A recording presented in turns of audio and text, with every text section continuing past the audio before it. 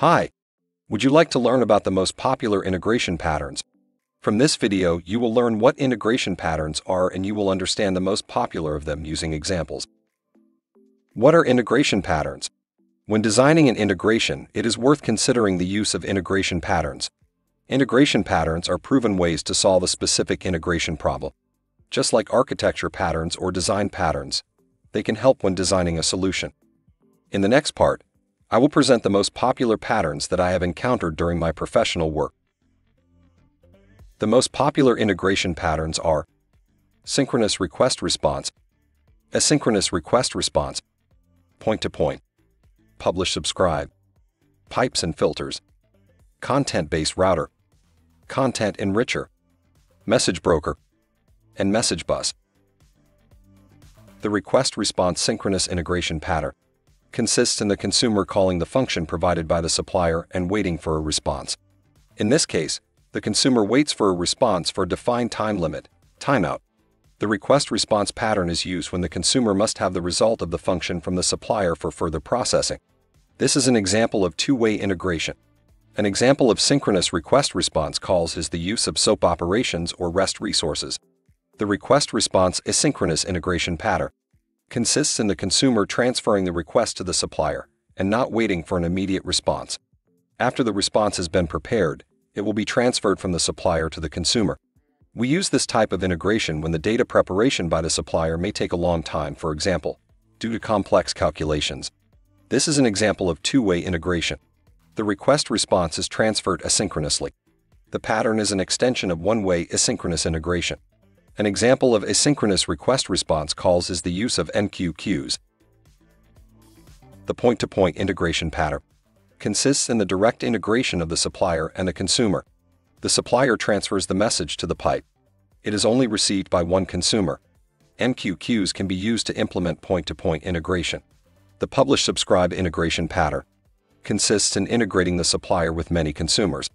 The supplier transfers the message to the pipe to which the consumers are subscribed. The same message is sent to consumers. To implement the publish-subscribe integration, we can use the topics in Apache Kafka. The pipes and filters integration pattern consists in building a sequence of processors, filters, and connecting them using pipes. Instead of building a complex message processing logic in one component, we can create a sequence of filters. Each filter has an input and output interface.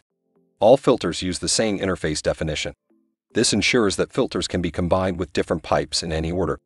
The connection between the filter and the pipe is called a port. The content-based router integration pattern consists in forwarding the message to the appropriate recipient based on the data from the message. Based on the content of the request, the router redirects the message to the appropriate recipients via pipes. Routing can be performed based on various criteria, such as verifying whether there is a specific field in the message or whether the field contains a specific value. A customizable rule engine can also be used to determine the recipient and destination pipe. The content enricher integration pattern is used to extend the original message with the content required by the target component and unavailable in the source system. Missing information is extracted from other sources based on data provided by the source system. An example of using the content enricher pattern can be a use case where the source system transfers the address in the form of a postal code, while the target component also requires receiving the name of the province. For this purpose, the content enricher downloads information about the province based on a postal code from an external data source. The message broker integration pattern is to integrate suppliers with consumers using a central integration component. Suppliers transfer the message to one component responsible for transferring it to the relevant consumer or consumers. The message broker eliminates the problem of point-to-point integration between all suppliers and consumers. It can facilitate integration and establish uniform security rules. Message broker may be a bottleneck in the solution.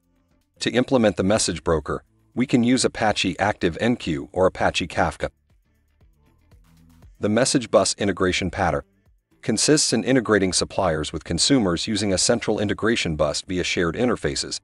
It allows to easily connect or disconnect the IT system through pipes and adapters. It uses a canonical data model that improves the management of the data model. The message bus eliminates the problem of point-to-point integration between all suppliers and consumers. It could be a bottleneck. Web Methods Integration Server, Web Methods ESB, or Mule ESB can be used to implement the message bus. Thanks for listening to the end of presentation. If you have any questions, write to me by email. Hey,